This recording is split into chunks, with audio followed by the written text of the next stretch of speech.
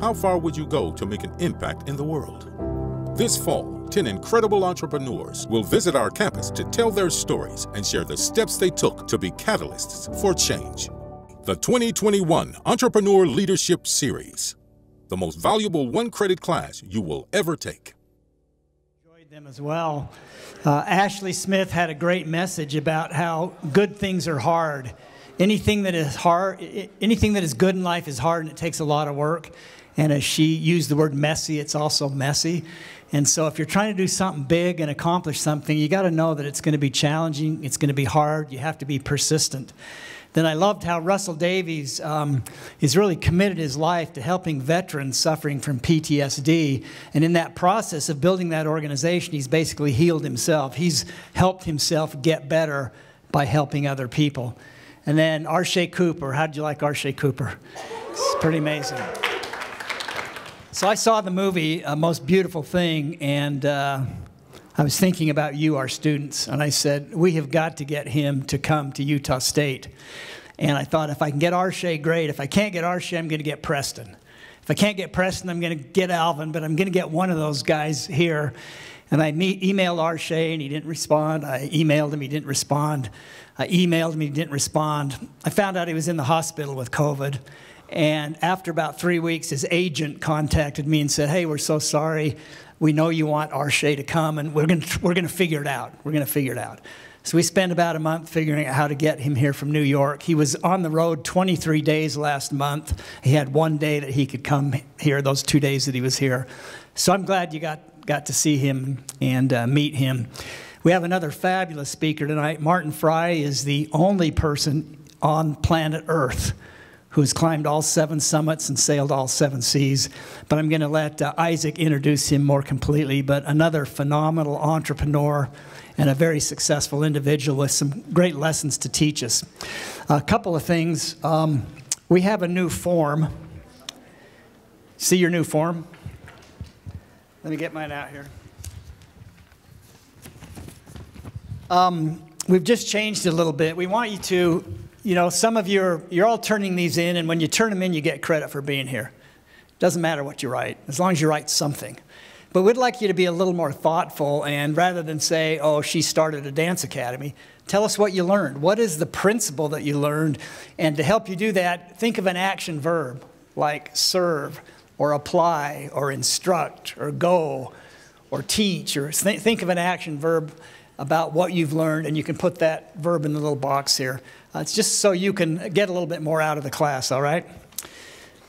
One more thing is our sponsor of this lecture tonight is actually Culver's, and they are bringing frozen custard tonight. So, sorry if you love Aggie ice cream, we love it too, but tonight it's Culver's custard. And they're very generous to help us out. Now, they are growing significantly across Utah. They're also looking for people to join their team and help out, and they'll be out in the foyer, and they might even have a table with some literature. But thank them for coming, and if you're interested, go ahead and talk to one of the people that show up from Culver's, okay? So I'm going to let Isaac now introduce Martin to us. Thank you, Mike. So, Martin Frey is a successful business leader, tech entrepreneur, and as some might say, a professional adventurer.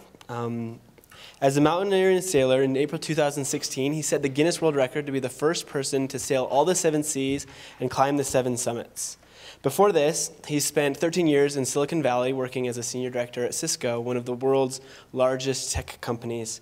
Following that, he worked with the governor in the Office of Economic Development, where he helped Utah businesses help Utah develop economically.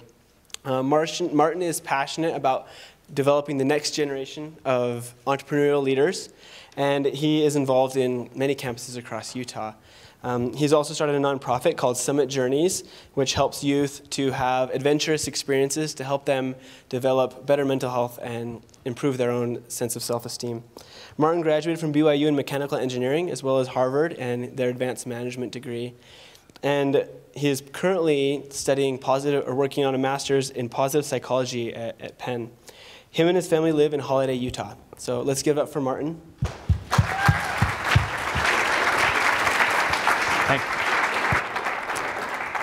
Thanks, Isaac. Guys, I'm really pleased to be here with you tonight. And I'm honored that Mike would think of me to come talk to you. And we're going to have fun tonight. And we're going to take you on some adventures. In fact, we're going to try and see if we can get up the 7 summits and sail the 7 seas and talk entrepreneurship all on the same time. So are you guys with me to go on a journey tonight? All right. So what I want to talk a lot about is something that has to do with what I call the adventure mindset. And I'm going to give you an example of that in this first little part. I don't know if any of you have ever seen this book. It's a great book, but it's about doing the impossible. So take a look at that mountain for a second on the front of that book. And then I'm going to show you that mountain. It's called Ama Dablam in Nepal. And it's actually pretty close to Everest. And that ridge line down the left side is pretty tough with all that snow on there. And you can see a little more of the ridge line and kind of the facing this way. And when you're at the base of Ama Dablam, you look up and it just looks like, holy cow, how can I get up there? And not only that, that's not even close to the summit. That's just the first leg of the journey. So you start up and you work your way up this sheer cliff at the base. We stayed in a tent that was on about a 5-foot ledge and a straight drop. In fact, we had to take a cable over to get inside the tent. We're working our way up this ridge line, and obviously you see all the snow fluting up at the top. We worked our way right up that edge, and I'll give you a little video of what it was like working our way up that ridge line by this is our lead guide.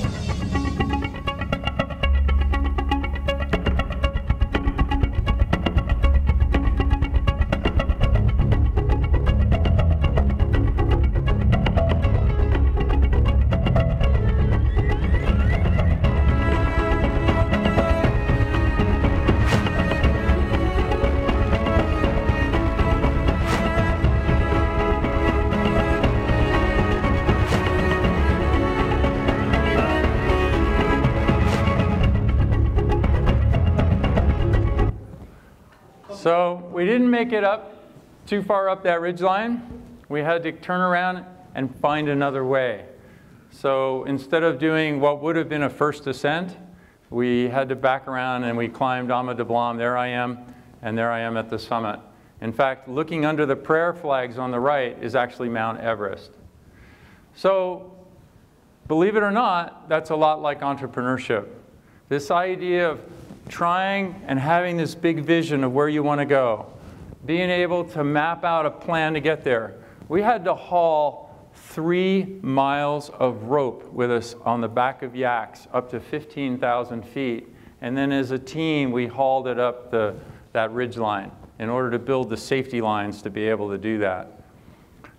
Didn't work out for us. We had to come back and find a different way forward, and we went around the south side of the mountain and summited Ama Dablam from there. What some people perceived was an impossible climb, we found a way and we got there. And oftentimes that's the way it is in business. There are lots of things that go wrong, things that are shaking you up. And so what I first want to share with you is what I think is one of the most important elements that you can remember. That life is a daring adventure. It's a big challenge. A lot of young people your age right now are suffering with anxiety. They're feeling like they can't be successful or they're not sure how to figure it out. What I'm going to share with you tonight is a lot about how do you have that adventure mindset and how can you say, look at life as a grand adventure and say, bring it on. I'm going to challenge myself. I don't know how it's going to work out, but I'm going to jump into it. I have a huge advantage. I can look back on my life and I can see a gazillion validation points that said, wow, Martin, you pulled this off. I can't believe you did that. You all may not have as many of those experiences yet. So the idea of looking forward is a little murky. It's a little foggy about how things are all going to come together. Trust this process, this unfolding chapter by chapter in your life. And when you're my age, you'll look back and you go, wow, I can't believe all those decisions that we made. I didn't know if I was making the right decision. It all works out so beautifully. It's like your subconscious mind just optimize is exactly the right path forward for each of you. That's what we're talking about tonight. You with me? All right. Now, to keep this interesting, I'm going to show you what a friend of mine likes to do. And we talk a lot about anxiety, and we talk about facing our fears. And it's some of the biggest things that hold entrepreneurs back. So I'm going to set this up with this little clip. Yeah, buddy.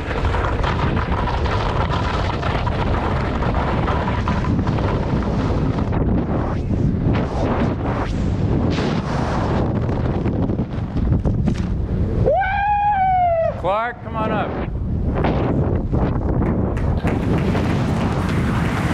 You guys didn't notice that was a double flip. Go ahead. Turn it on. You see the switch there? All right. So Clark, that's pretty impressive. I would have been scared out of my mind. By the way, Clark Robinson, how old are you, by the way? I'm 25. 25. So you've been to school? Yeah, so I graduated a couple years ago from the University of Utah. All right. GoPro sponsors him around the world, so does Red Bull, and he goes around and he gets to do all this fun stuff. How'd you learn that, man? So when I was at the University of Utah, I developed a few interesting and unique hobbies. But to clear the waters, I'm not sponsored by Red Bull, so he's, sorry. But Yeah, not yet. I've gotten a few free ones at events, but that's about it. But yeah, when I was at the University of Utah, I developed some interesting hobbies. I've always been a really passionate skier, and I would see people in the ski movies doing big ski base jumps with parachutes. So one day I was like, hey, I'm gonna try and see if I can figure that out. So I started skydiving in college, and that really took over. And I discovered this world of air sports. So one of my biggest passions is human air sports, and that includes base jumping and wingsuiting and speed flying and paragliding and all these sports. So a lot of the time when people see videos like this, they'll say, oh man, you must be crazy, that's so much risk. And I imagine it's really similar to being an entrepreneur or a businessman. A lot of the time, if someone's going to go out and start a business, people will be like, oh, you're crazy, you won't have security, you could fail.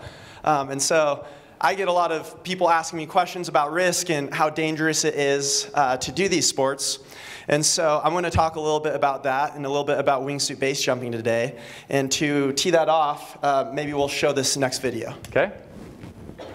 Up here on top of the Eiger, woohoo! Florian, Chris, super beautiful day, sunny, no wind. Took us a few hours to get up here. It's an awesome hike, and now we're about to send it. Yeah, woo!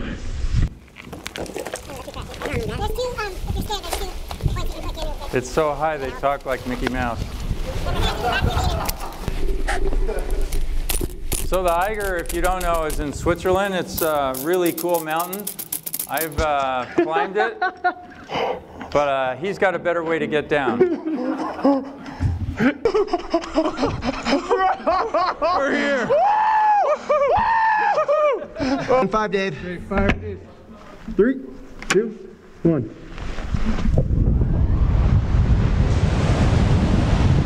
All right, Dale.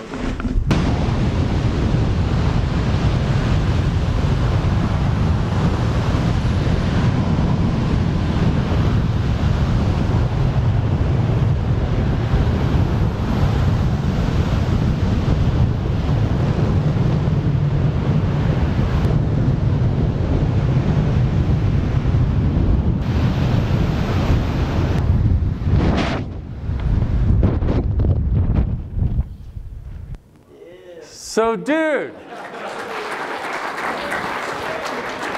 who's ready to try that, by the way? We talk about taking risks. No? How come, Adam? That's crazy. It's crazy, right?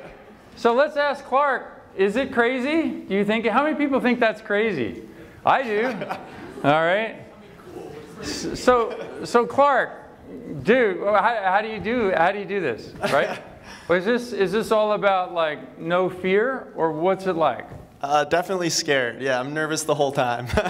But yeah, it seems like a lot of the coolest or most awesome things in life an unfortunate side effect of that is that they're really scary to do, whether it is wingsuit base jumping or climbing big mountains or starting a business or asking a girl out on a date, whatever it is. I feel like a lot of the time the most awesome stuff is really scary.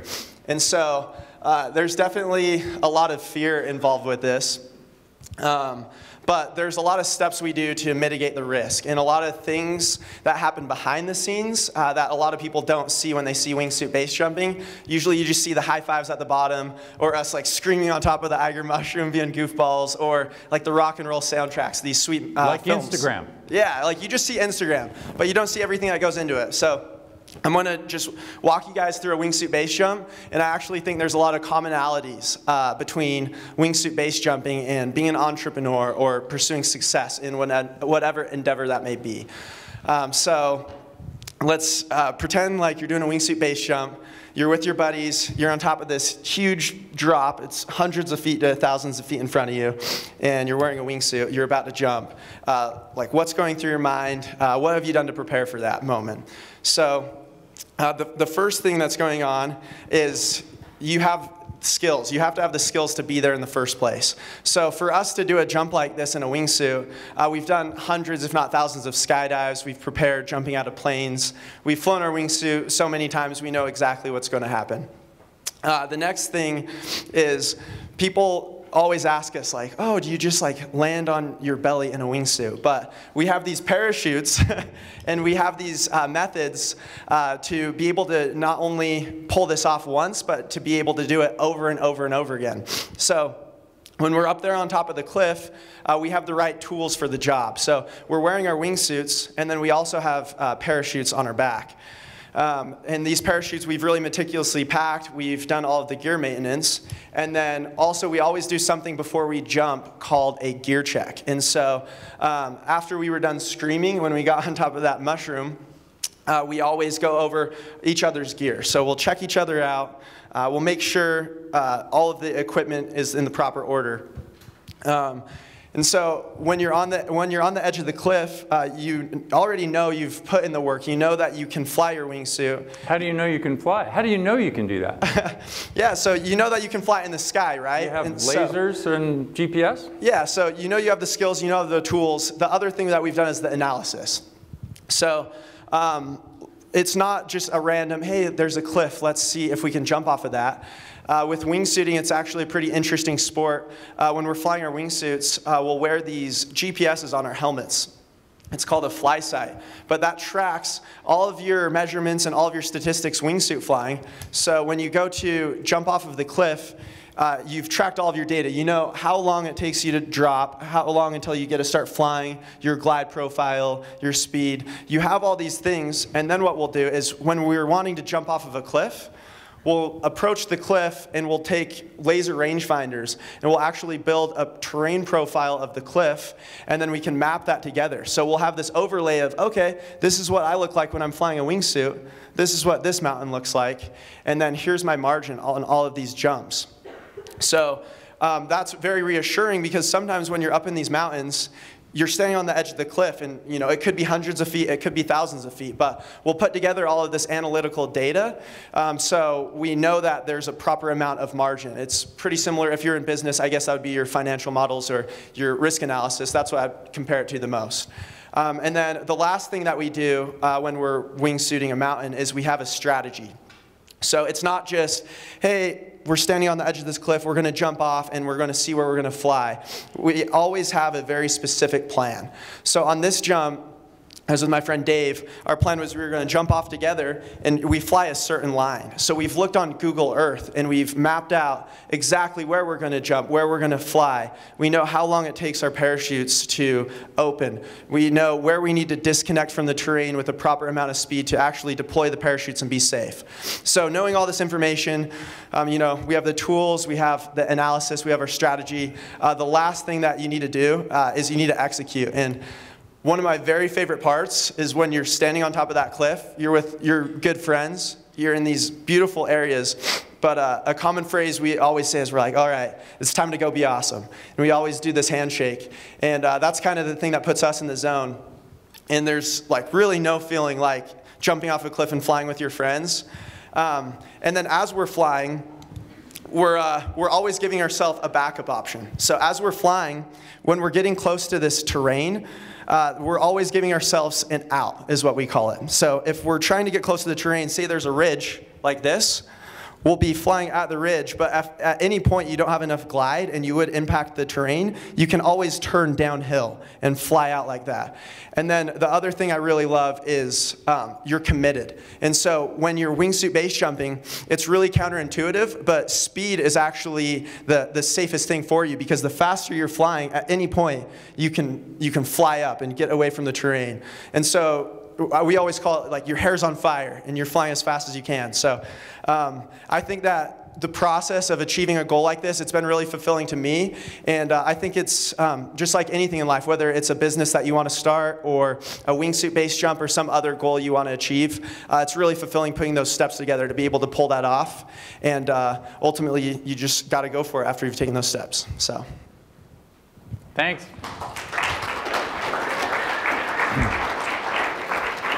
We'll have some time with Clark in the Q&A at the end. Does that sound good? So for the rest of us, entrepreneurship is a daring adventure. And, you know, I can't top that. So we could close now or we could keep talking about entrepreneurship. You guys game for that? 3 keys to entrepreneurship that I think are really important and why adventure matters. Is this opportunity of adventure is these opportunities to step outside of our comfort zone, to embrace a new challenge for personal growth. And why do we want that? By the way, adventure has to include 2 elements. It has to include risk, and it has to include uncertainty of success. Otherwise, we don't really grow from the experience. But when we do grow and we test ourselves by continually stepping outside our comfort zone, we build self-efficacy. This is a psychological term that our psychology uses that defines this belief system in ourselves, in our own capability that we can do hard things or achieve our outcomes in life. A lot of people who feel like they're a victim of circumstances have very low self-efficacy. The second one is self-determination. Self-determination means I'm going to figure out how to get this done. It's a skill set where self-efficacy is a belief system in yourself. And then finally, there's resilience. This, what do you do when it goes wrong? And how do you pick yourself up and not only just get back on course, but how do you actually maybe map a better course or make more progress? And they actually often call that anti-fragility. This opportunity to actually grow from adversity rather than just trying to recover. Those three terms could be summarized in a can-do, want-to, will-do attitude, or a mindset that I call the adventure mindset. And as I've watched expeditions all over the world, I've seen more guys drop out of adventures because they didn't have an adventure mindset. They let their anxiety get the best of them. And so rather than being in a sales deal or closing a big deal, they shy away from taking some of those risks that do it. If you have that can-do, I can do it, you believe that you can, otherwise you won't put forth the effort. If you want to, you'll find a way. And if you just say, I will do no matter what happens, you'll draw on your resilience. In fact, you'll find new reserves of strength to make you successful in life. One final comment on that. Entertainment, which our society loves here in the United States, is not adventure. Adventure teaches you problem solving, risk taking, decision making, all teamwork, collaboration. All of those things come together when we step outside of our comfort zone. Entertainment doesn't take you outside your comfort zone. It's fun, and it might be good for bonding with friends, but you miss out opportunity-wise, and that's why adventure matters. The other reason I share this with you is because more than anything, I want you all to be the hero in your own journey. I want you to be able to look at your life and say, wow, I did that. I can wingsuit, or I can build a business, or I can be successful in my life, wherever and whatever endeavor you choose to go after. Oh, by the way, that's me climbing a first ascent in Antarctica. And I actually get to name that. I've got to contact the Royal Geographic Society. So one of the things I need to do, or that I want to share with you, is this idea of perceiving yourself as an entrepreneur. My first job was I took my red wagon when I was a little kid up and down the street. I was too young to have a paper route. And I went to people's homes who all got newspapers every night. And I collected newspapers. And I got $16 a ton at the recycling center. And I was 12 and I bought that Sunfish sailboat and I learned to sail. And one of the cool things about that experience was no matter which way the wind was blowing, I could make that boat go where I wanted it to go. This idea of managing the circumstances, and sometimes the wind would be crazy and the sails would be flapping, and as a little kid I was able to take control of the circumstances and make it happen. That's what it'll be like in entrepreneurship. You guys will need to just wrestle through the challenges. There'll be a lot of unknowns and you'll have to figure out how to get there. Those skills and those early skills have helped me all through my career. I worked in the defense industry when I first graduated from engineering school at BYU, and that was great. We were building electronic warfare systems for aircraft, and then I saw, it was like maybe the 90s weren't going to be about defense contracting. And I'm like, oh, I wonder where I should go. So I got on a plane and I flew to Silicon Valley and I drove around and I went, Intel, oh, Sun Microsystems, wow, this is where I've heard of these. And then I came back, I started to get the San Jose Mercury News, and then I saw this ad for this little company called Cisco. And when I started there, we made 60 routers a week. We made 10 a day. And when I left, we were 23 billion in sales, and we were the world's the highest market cap of any company in the world. That opportunity to ride that up, to ride the internet, was a great experience and be part of a world-class organization. But what was really valuable was that I was always an entrepreneur, an innovator within Cisco. And I was constantly starting new organizations and creating my next job or whatever it was because I saw opportunities to add value. I left Cisco and I decided to do humanitarian work in Bolivia and Peru and mentor entrepreneurs. And I got down there and I looked at the whole model of humanitarian service and I thought, I think there's a better way. And so this whole idea of developing businesses for poverty alleviation and social impact and social entrepreneurship really became my passion. And so I built on that for a long time. And then I was asked to run economic development for Governor Huntsman. And so this whole idea of how they were going to do it was a little bit different. They decided to lay off all 35 people in economic development that had become a bit bureaucratic. And they asked me to come in and rebuild the whole program and to do it with a corporate culture and not a government culture. And so we were able to then lay the foundation for a lot of the strategy that built some of the tech sector here in Utah. I then decided to go into private equity and ride this whole tech wave up in Utah, and that worked out very well for me. It also gave me a lot of time to be able to do adventures, which I love. And I did a lot of adventure racing, and then I started climbing mountains. And when I got here in Utah, I was like, what do people do here? And they said, oh, we climb mountains. I was like, okay, cool. So then pretty soon I'm backcountry skiing and ice climbing and do all sorts of things. And then I've also had a couple businesses. I bought and sold PowerCode, and I sold it for 3 times what I paid for it. We built that one up. And then ReadyNet I still have, and it's been longer and harder than I ever thought. But we just got a massive customer, and it looks like the whole thing at ReadyNet is just going to just flourish. ReadyNet does routers and things like that. I constantly had to reinvent myself. But that idea of identifying myself as an entrepreneur, no matter whether I was working for Cisco, when I left we were like 60,000 employees. In fact, 1 year at Cisco we hired 18,500 people in 1 year. That's how fast we were growing. but not losing that adventure mindset. Now, one of the big questions I always get asked is, what do investors look for in an entrepreneur? So I have a feeling maybe some of you are thinking that.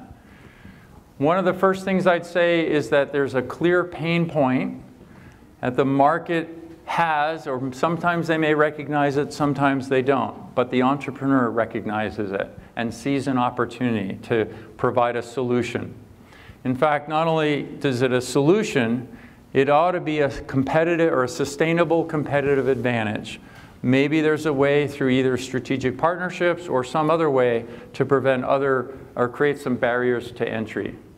And then third, the thing that we look for the most is that we're not betting on the company. We're betting on you as entrepreneurs, because just like in war, a business plan gets thrown out the window pretty often, and you have to pivot. In fact, you have to know when to hold course or when to pivot and traverse and take a different tact. And it's the entrepreneur that knows when and how to do that. And some individuals who learn that instinctively when they're young, others have to learn with it experience. But those are some of the key things that investors are going to look for. Then there's the obvious stuff, like being prepared. I can't tell you the number of times that I've had entrepreneurs come to me looking for money, and they're like telling me there's nobody in the market. And there may be nobody in the market in Utah, but that provincialism comes out, and then all of a sudden I or some of my buddies on the investment committee will be all of a sudden realizing we know of 3 other players already. The other thing that we want to look for is also this commitment to the business and a work ethic that just is off the charts. It's heavy lifting. There's no getting around it. Whether you're climbing mountains or entrepreneurship, you just have to get comfortable with the heavy load. You have this monkey on your back and you'll carry it 24/7 until you sell the business or move on. The other thing we really look for is your ability to build relationships. This ability to set a vision and then engage resources both that work for you and others in terms of strategic partners that you can build and align all to help you achieve your vision.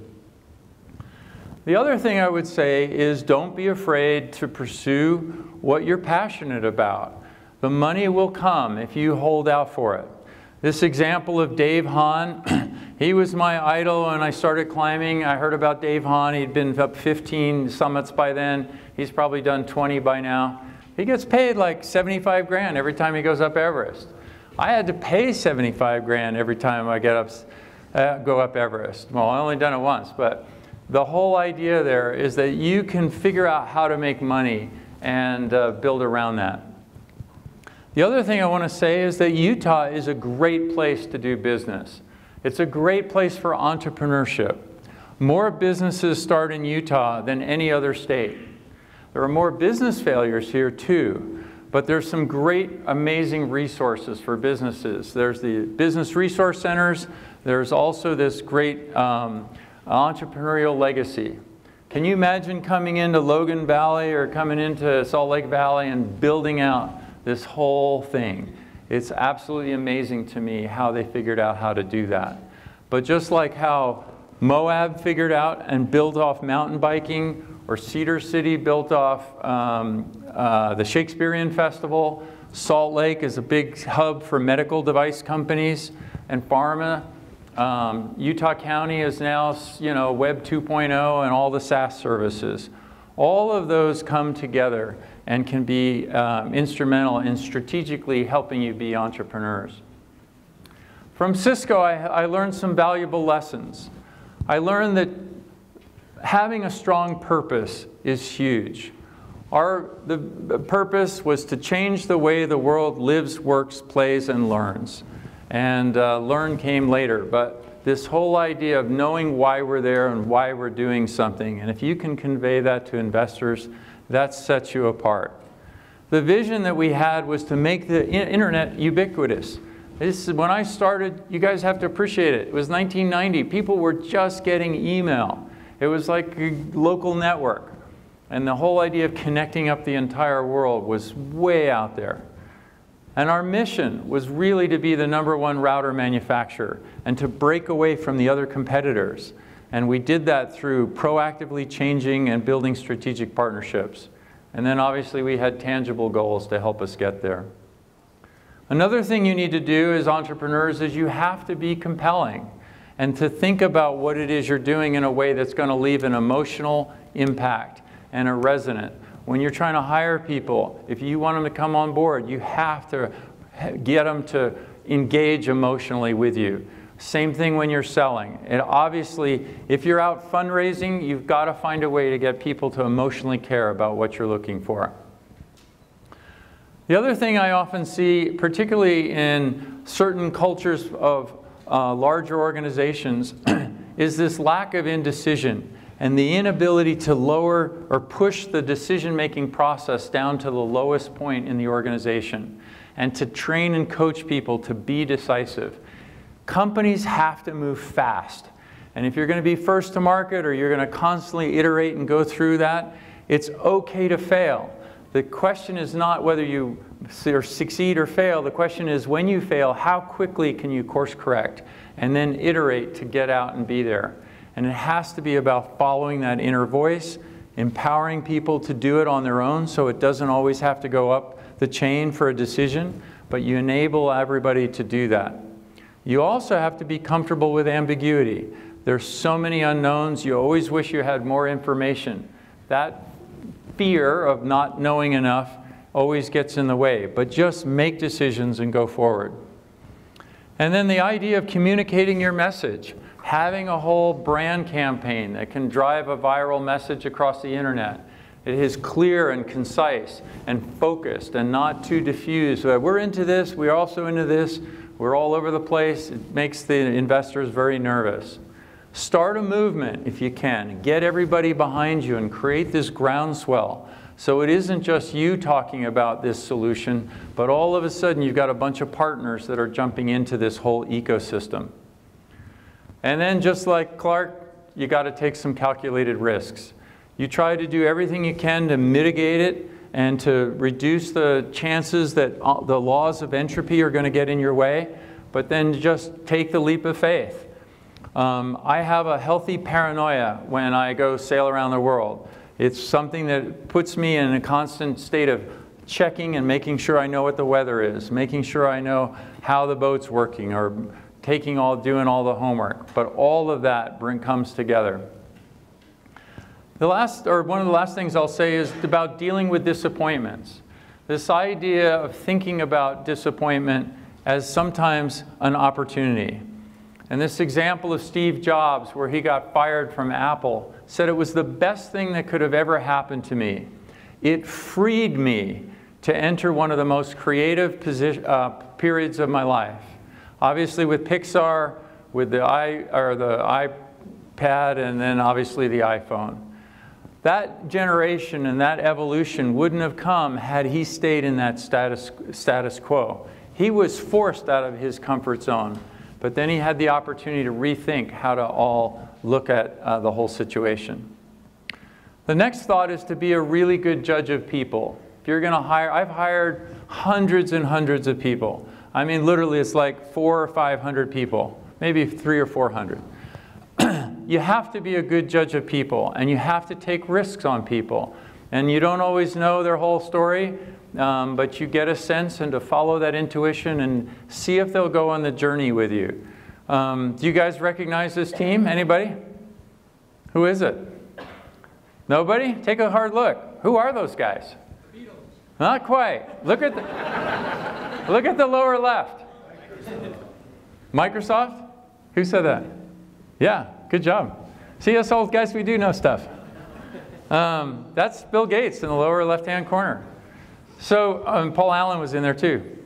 The other thing I will say, and this is really important, you have to identify industry trends and catch a wave.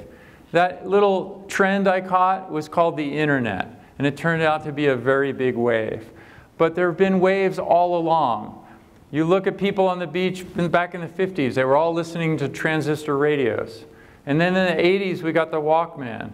And then we got iPhones with everybody. What people wanted was personalized music and the ability to communicate. And this whole wave just constantly cycled through a number of products. So obviously, I hope many of you have read The Innovator's Dilemma and how to think about product cycles. And then also to this idea, as you're thinking about where your career should go, if you catch, I don't know, say the personalized medicine, and the whole revolution that's going on in the medical space right now. Obviously, Elon Musk is disintermediating transportation. And obviously, he's taken on the commercialization of space at the same time. What a cool trailblazer. But look at those massive changes to those industries and how Tesla is now worth more than Ford and GM combined. So with that, I think those are my thoughts on entrepreneurship. Now I'd like to take you on a journey, and maybe we'll start with climbing a few mountains. Are you with me? Yeah. All right. Let's talk about envisioning things, and how do you envision that future summit that you want to go after? I was doing a business consulting gig in India, in Delhi, and I flew up to Nepal, to Kathmandu. And I decided, I'm like, well, I was on the weekend, and I flew around, I chartered this plane, and I flew around Everest. And oh, by the way, there's like 80% of this picture you can't see, it's all below the clouds. And I just went, I can't believe how that mountain is so big. I can't understand how anybody could climb it. It was like too far out there. And it wasn't until a couple years after that that I started to think about it a little more. And I decided to put myself in that picture. And I said to myself, well, what would it take for me to one day climb it? Who would I have to become? And what would I have to do in order to lay out a strategic game plan to get there? And so I did. I prepared in the Wasatch Mountains and learned to climb once I got to Utah. And just like Clark, I had to map out some of the strategy on how to get there. We had to do a couple prep climbs. This is Denali in Alaska, and it's the tallest mountain in North America. It's 20,000 plus feet, and it's actually colder than Everest. And this was my first full-on mountaineering expedition. And everything before this was like a glorified hike. And now we're dealing with minus 40 degrees and minus 70 when you add the wind chill on it. We had to work our way through these glacier system and then on up and climb the mountain. We had to haul a 50-pound pack, maybe 55, and then we had to haul a 45 to 50-pound sled. And we'd hike or up on snowshoes through the glacier fields. And then by 14,000 feet, I had to pull 2 sleds because some of my buddies weren't able to make it. We also had to build these huge wind walls every time we stopped in order to prevent the tents from blowing away. And we had to make and cut out all these ice blocks. So there's our expedition team. In fact, I'm there in the red on the right. My buddy Steve is in the middle with the big yellow boots. And these guys are like, whoa, look at us, we're so tough. We're like the 2 guys on the left, they were New York City firefighters. And believe me, they're buff. And one of these guys is a Swiss mountaineer. But something interesting happened. As we started climbing and dealing with the weather, and it got cold, and we started to struggle up the mountains, these guys started to have a mental transformation. They started to let this anxiety build up inside them. This idea of like, I'm not sure I can do it. Oh, what about the weather? What about our gear? What about this? And then all of a sudden you'd look in their eyes and you'd be like, whoa, there's no way that guy's going to make it to the summit. And sure enough, maybe a day or 2 later, he'd be dropping out because of like physical pain. But it really was this whole mental anxiety.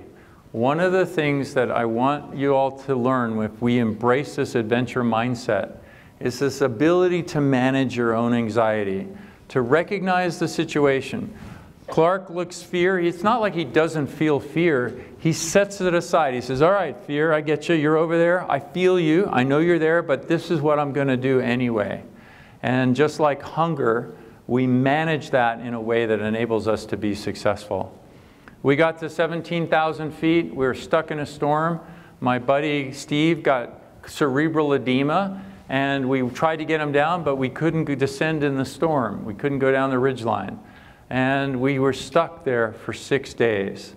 And so this opportunity again to practice and keep myself on this edge between boredom and anxiety. How is this all going to play out? Were we going to run out of food?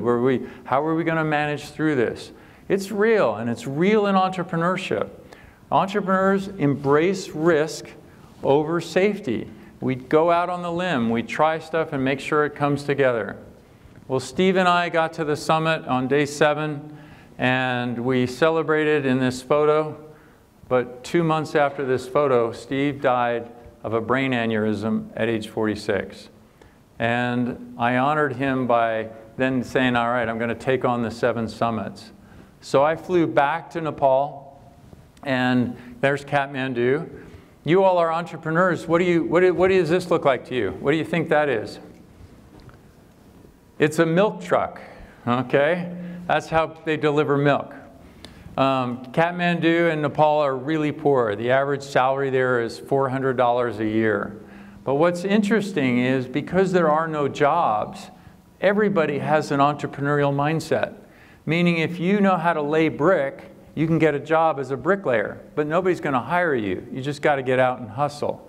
And so the other thing that's really amazing is to see how broad entrepreneurship is outside the United States and some of these second and third world countries. That's the most dangerous airport in the world, and we land right in front. There's a cliff, and you see the wreckage of the planes. And then, oh, by the way, at the end of the runway, there's a mountain. And there's only 14 stripes on the runway. But you go up into the Khumbu region and you start this 11-day trek into Everest Base Camp. Not only that, when you're going through there, you realize why there are no cars or trucks, and these people have never even seen a car. They have trails, and everything goes in on the back of somebody's back or on a yak. And you realize just how hard these people work. We have such a comfortable life here in the United States. And so this whole idea of how hard can you work is great if you have the opportunity to really test yourself and to really find out. The Himalayas are 10 times bigger than what we have here in the Wasatch. And as you go in, you start to see all the climbers who died and the monuments that are in honor of them. And you're like, why am I here? What am I doing this again for? This is like, I do not want to end up with a bunch of stones over me. And so this whole idea of base camp at 17,000 feet, and then just, oh, by the way, if you don't believe Instagram, there's my wife, Kim, but that's how she really was. There's base camp. And so this idea of teaming up and coming together as a team with strangers all over the world and forming this idea that we were going to take on this challenge. And the Everest is just a series of obstacles. We started with this whole idea of making it through the Khumbu icefall. And there's an upper glacier, and it breaks up, and these big ice blocks, bigger than the stage, come tumbling down 15 feet a day. And you have to work your way up. There I am in the green, kind of going through the ice maze. And the other thing that's unnerving is you have to do it at night when the ice is a little more stable. And one of the guys who hauled a big sled across Greenland, 250-pound sled, freaked out, and that anxiety got to him. He started throwing up. He couldn't control his anxiety. The limbic system took over the prefrontal cortex, and he had to drop out. The next challenge was the big crevasses, these big fissures in the ice. And I've got 6-pound boots on, I've got crampons on, another 1.5 pounds, and you have to cross these ladders with spikes on your legs while you hold on to these little ropes.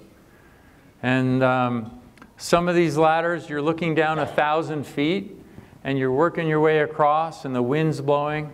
Here's the big one. It's got 5 aluminum ladders lashed together. And as you step on it, the whole thing twists and turns. And you can't let that psych you out, okay? You have to get across. And not only that, you have to get across multiple times, every time you go up and down to acclimatize. What we're doing is we're physiologically overstressing our body so we build up more red blood cells so we can survive higher up on the mountain. Here's a challenge nobody taught me about on Everest.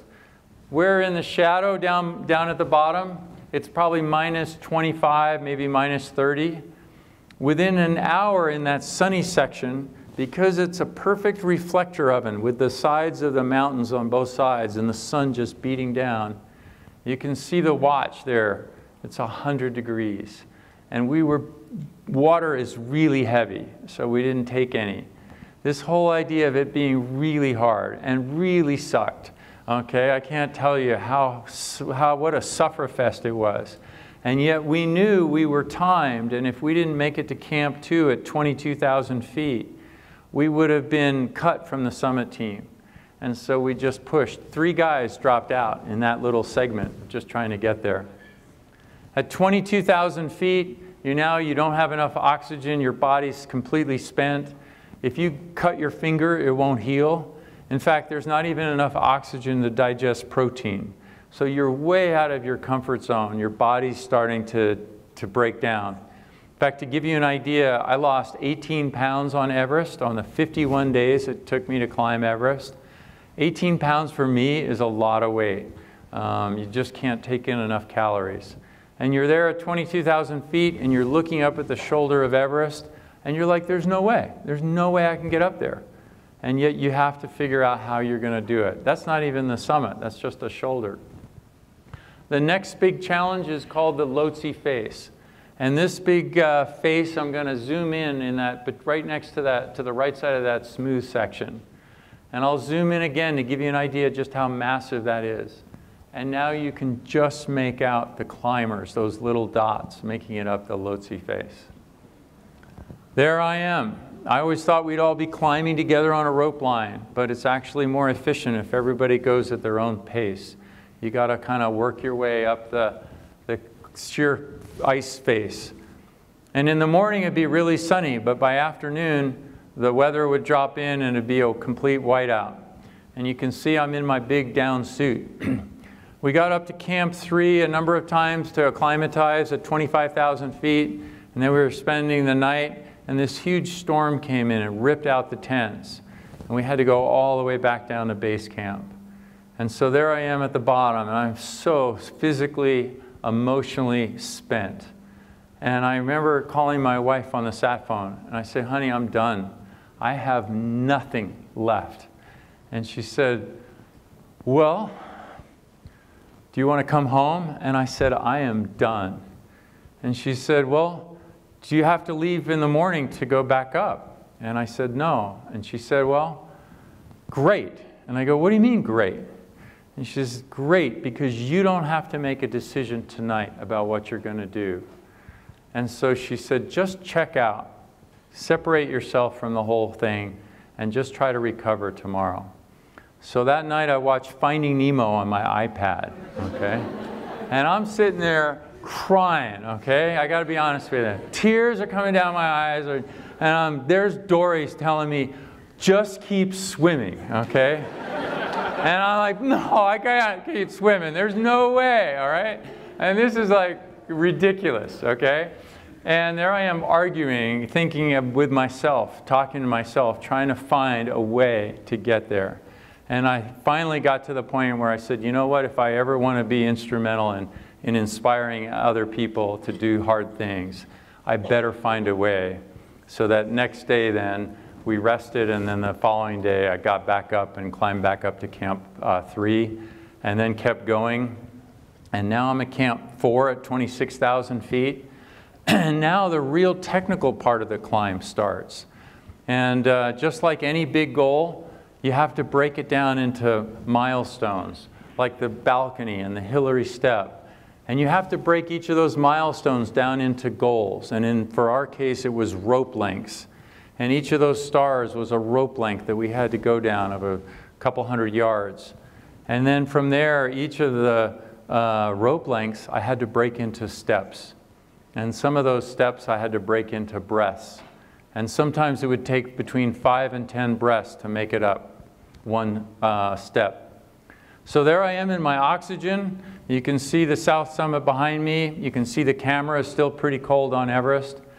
And here I am working my way up the Hillary step, and I'm crossing this ridge, and I've got 10,000 foot drop below my right hand, and then below my feet is about a 6,000 foot drop, and I'm on this little ice step.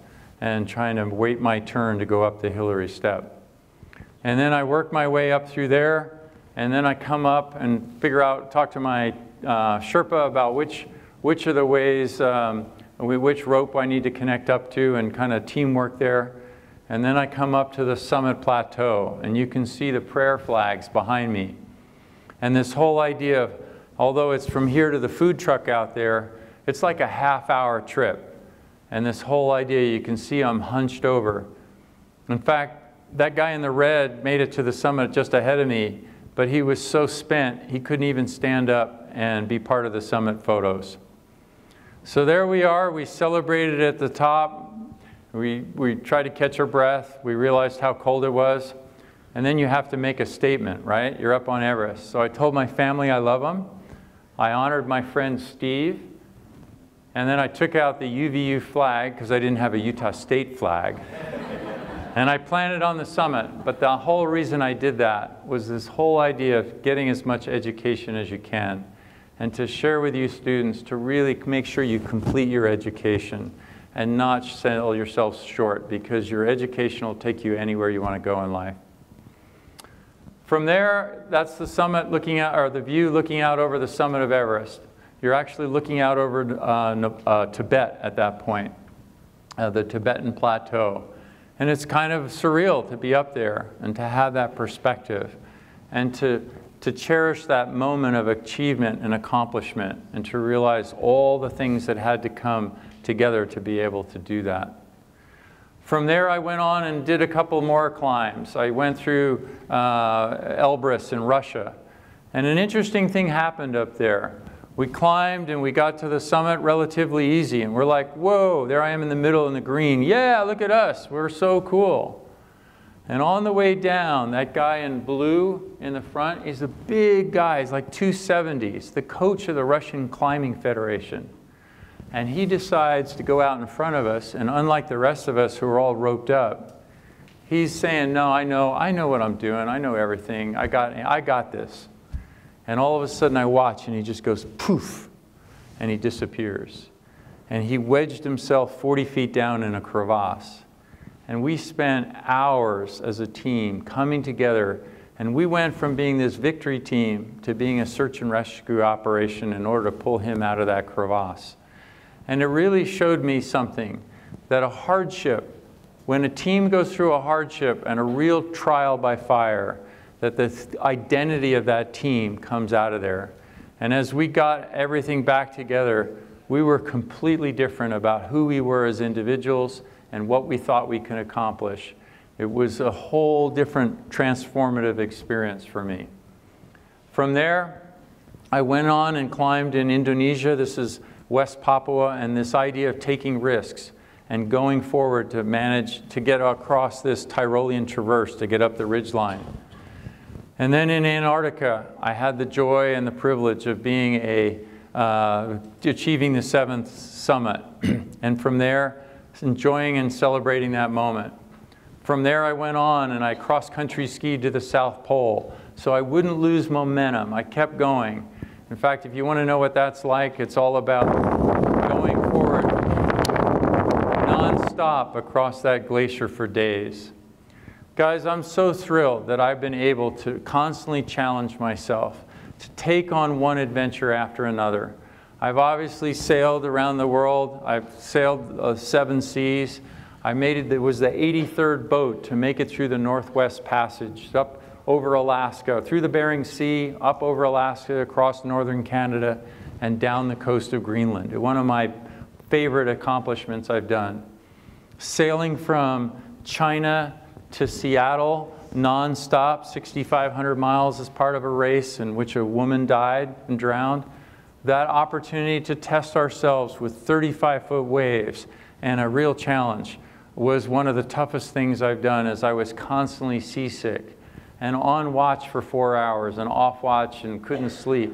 And I'm totally hammered, and we have to keep going. All of that to appreciate, the other good things in life like family. I've learned that mountains have taught me that I can achieve more than I ever thought possible. And oceans have taught me that we can navigate our way through life, that we can find a way to make good decisions and course correct when we get knocked off course with a storm. I'm so grateful for adventure in my life because it's enabled me to come away with a bigger sense of myself, of who I am and what I can accomplish. And I challenge each of us to constantly find our Everest and to go after it. So with that, thank you all very much.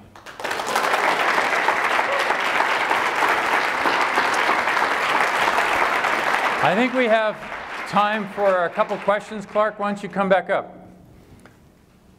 And I'm going to do one thing because I think you'll... would you guys like to see a couple-minute video on what it was like on that sailboat? All right, we'll skip some of that. That's what sailing down the coast of Antarctica looks like. All right. I've lost my mouse. That's what going to the North Pole looks like. And I made my little claim for science up there at the North Pole. This is the boat I sailed across the Pacific with. And then I'll close on this little video. I think you guys will like it. Sorry.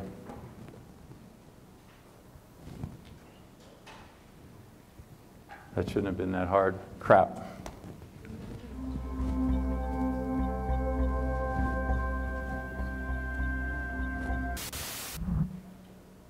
Oh, that really sucks. Okay, never mind.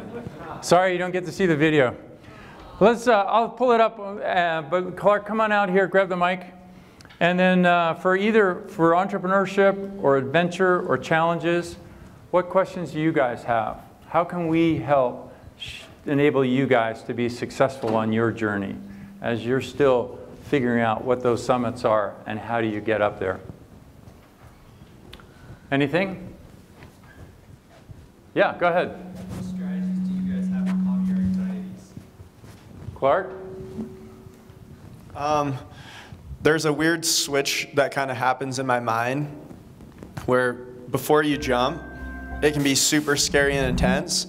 And then after you've jumped, there's almost no emotion. Like you're just reacting and you're calm and you're not all revved up. It's not how you would imagine, like all scared or freaked out and like, oh my gosh, I might hit this or this could happen. But it's before you act that you have all of that fear.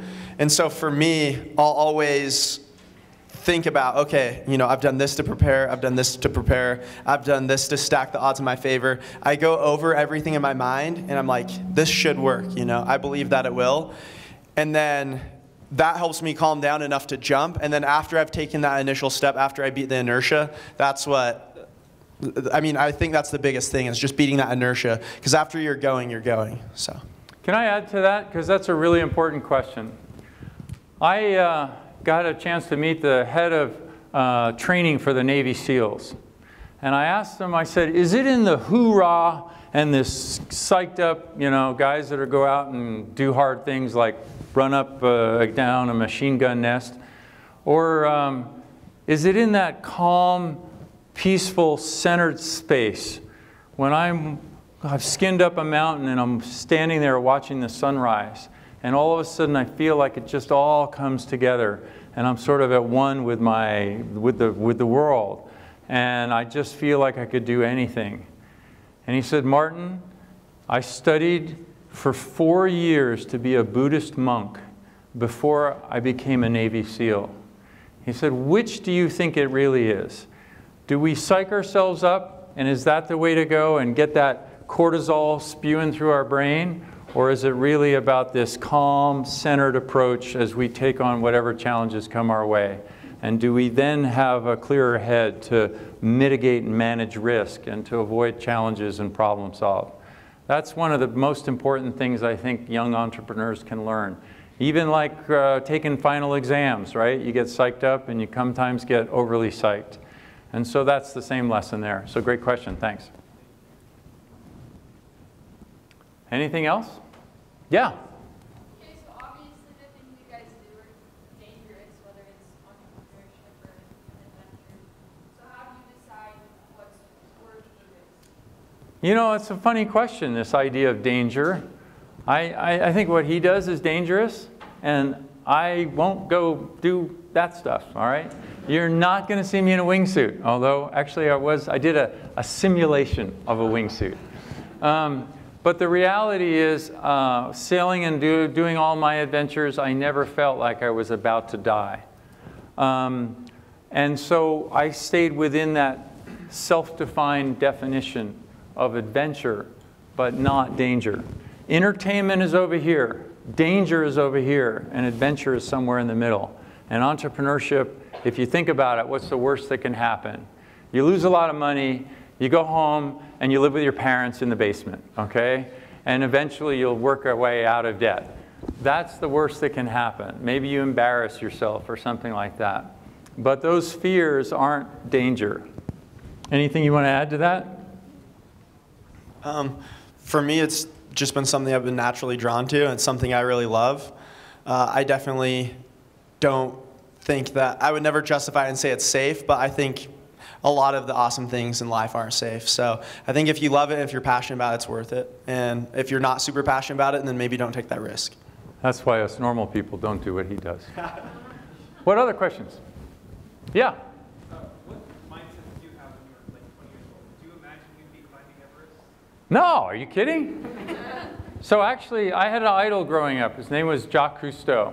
And I thought I wanted to be a marine biologist. In fact, I studied French for 6 years, so I'd be ready when I got to the Calypso to speak French with Jacques Cousteau. The reality was, my parents took me to some marine biologists, and I said, what do you guys do? And, you know, tell me about the job, and, you know, all that kind of stuff. And I had envisioned being like in a scuba diving wetsuit with a really cool scuba packer on my back. And they said they go out on a boat about once a month and trawl a mile down, and they spend the rest of the month in the lab classifying what they found. I went, yuck, I don't want to be a marine biologist. So we learn as we go, and things evolve. And from there, I decided maybe marine engineering or oceanography, and then from there I became a mechanical engineer because I was always fixing stuff.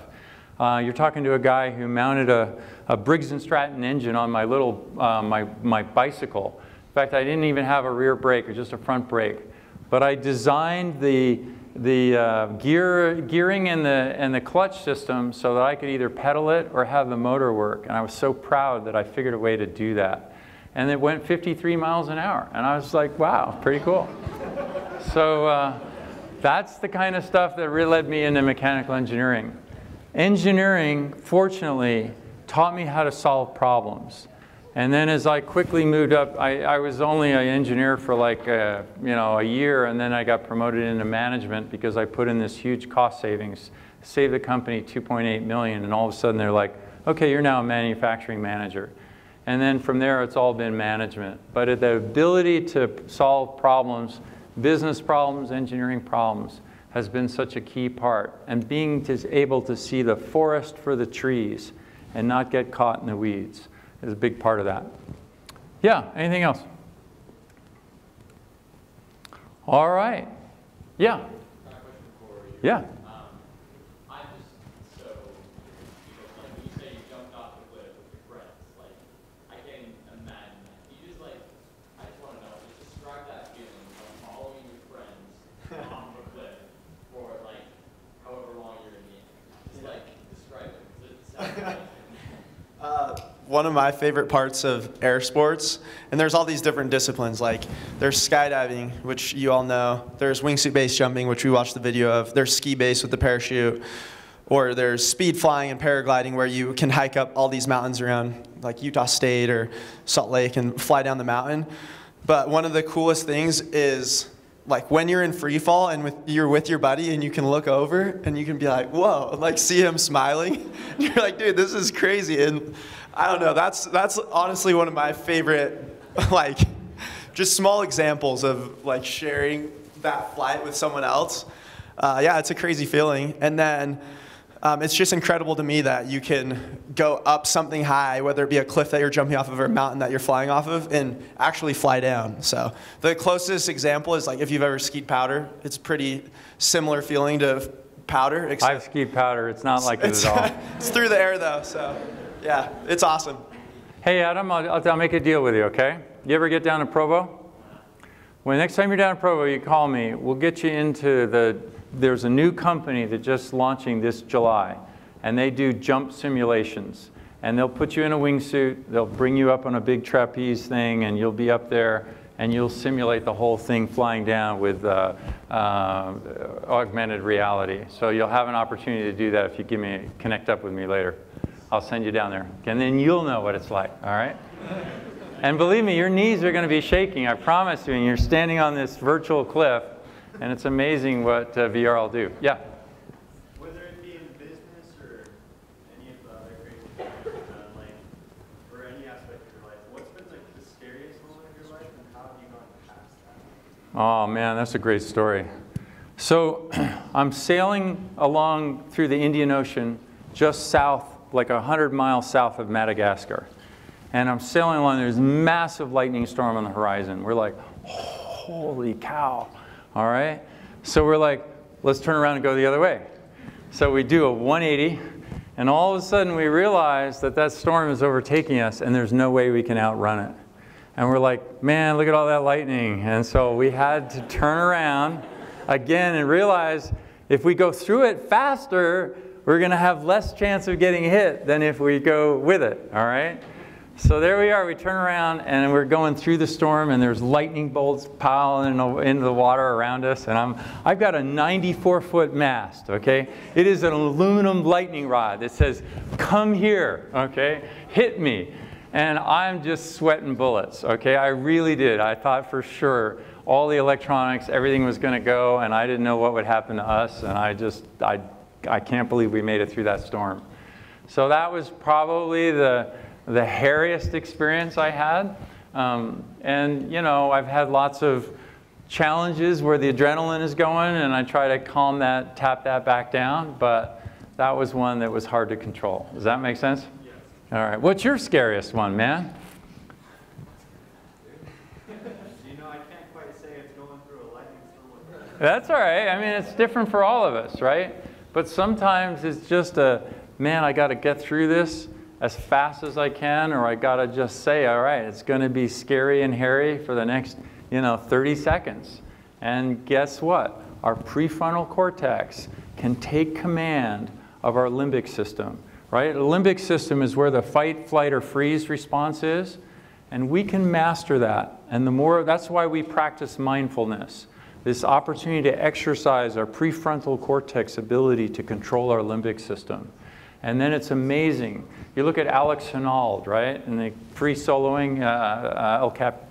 The whole idea behind that is he's mastered that over and over again, year over year, so that he doesn't have those fear responses physiologically. Does that make sense? Yeah, that makes sense.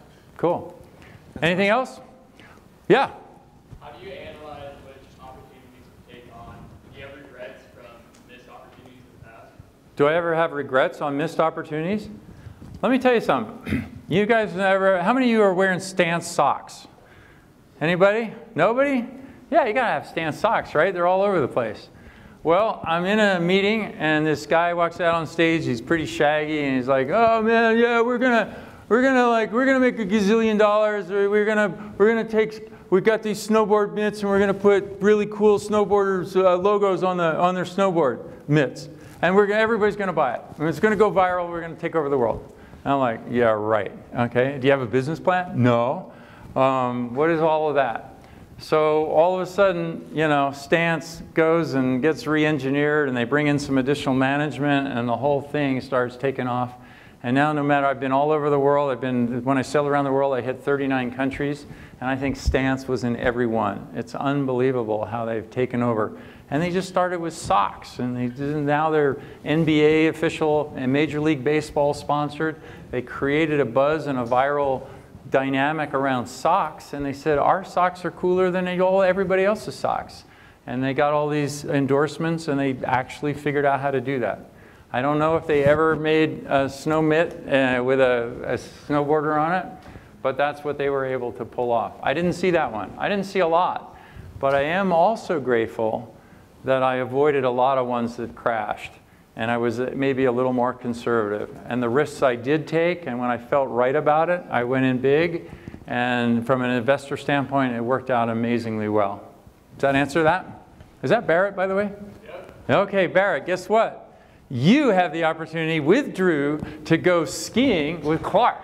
And he's going to take you and rip you down a few mountains. So good luck on that one. I won't be there. Anyway, thank you all very much. I really appreciate it. Let's give one more round of applause. Thank you. On behalf of the Entrepreneurship Center, we just want to offer you a small gift. Thank you. Thank you very much.